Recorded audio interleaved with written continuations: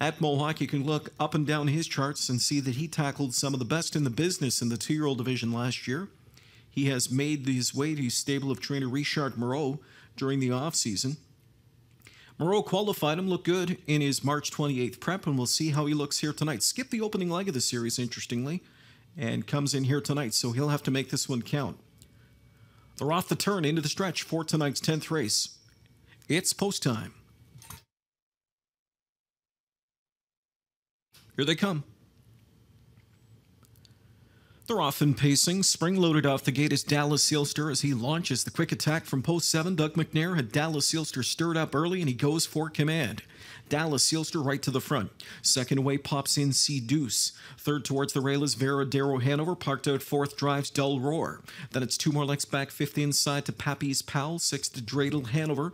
Seventh towards the inside Rude Boy. And the last one away Manchester quarter 27 flat. Put up front in the early going. Dallas Sealster, that long shot.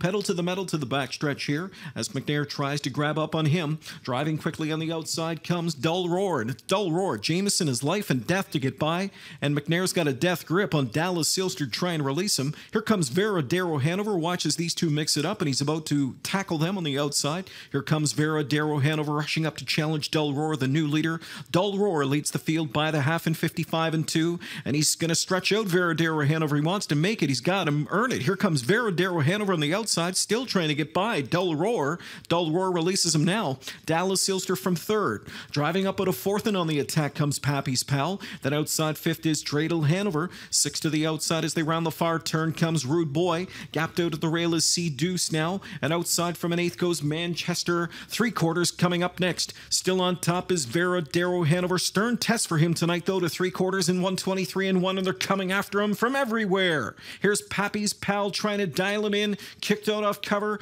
Dreidel Hanover still there. Veradero Hanover digs in with 1/8 of a mile to go. He leads it by 2 lengths. Pappy's Pal is second. Dreidel Hanover outside third. Some late speed from Rude Boy, but it's Veradero Hanover still there by 2. The second division of the Youthful Series, and it's Veradero Hanover, a winner in his first start back off the bench, and he scores impressively. 152 to win tonight's second division of the Youthful.